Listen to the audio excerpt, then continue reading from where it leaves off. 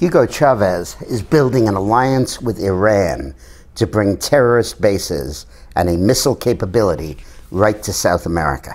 That's what we'll talk about today in the lunch video, and the details are in our book, Screwed. The relationship that's emerging between Venezuela and Iran is a very, very dangerous one for the United States. It is fully as dangerous as the presence of Russian missiles on Cuban soil in 1962 that almost precipitated a world war. We were so anxious to stop it. First of all, there is proof that, according to the former Israeli foreign minister, that uranium from Bolivia, which is one of the leading suppliers of uranium, which is basically controlled by Chavez, is providing uranium to Iran to help them develop nuclear weapons. And the Wall Street Journal has reported that Venezuela has purchased 10 Iranian drones for a total of $30 million.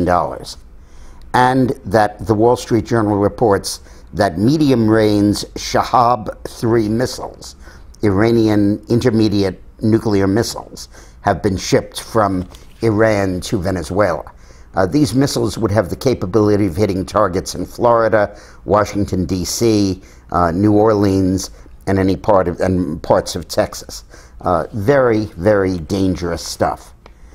And apparently there's a new terror training base where Argentina, Paraguay, and Brazil meet. There's a remote jungle area there. And apparently Hezbollah has set up a $20 million terrorist training camp there. And all of these threats are not hypothetical. They were actually realized last year when Venezuela and Iran cooperated on trying to get Mexican drug cartel thugs to assassinate the Saudi ambassador to the United States while he was eating in a restaurant in Washington, D.C. An actual terror operation on U.S. soil. This is a terribly dangerous situation. Iran is spending $4.5 billion last year to develop its relationship with Chavez. And it is absolutely in our backyard. We're insulated by the ocean from Middle East terrorism, but not from South American or Central American or Mexican terrorism aimed at the United States. And there is a clear answer to it, which we talk about in our book, Screwed.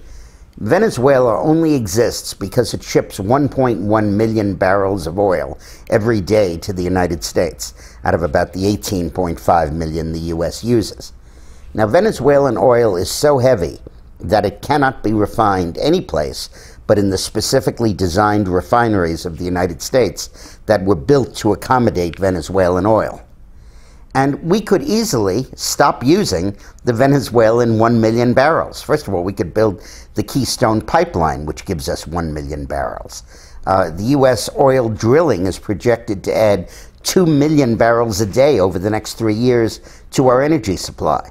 And the Strategic Petroleum Reserve consists of 670 million barrels of oil. So it would be very simple for us to use a combination of those to stop buying Venezuelan oil. And if we did, Chavez would be gone in a matter of months. The only thing that's holding that regime up is the U.S. purchases of his oil. Nobody else buys Venezuelan oil but us. We cut it off, he goes down. And that is something really worth doing. Now, we'll never get Obama to do it, but hopefully President Romney will do it. And I look forward to that day. Thanks for watching. This video has been sponsored by neweconomicprediction.com.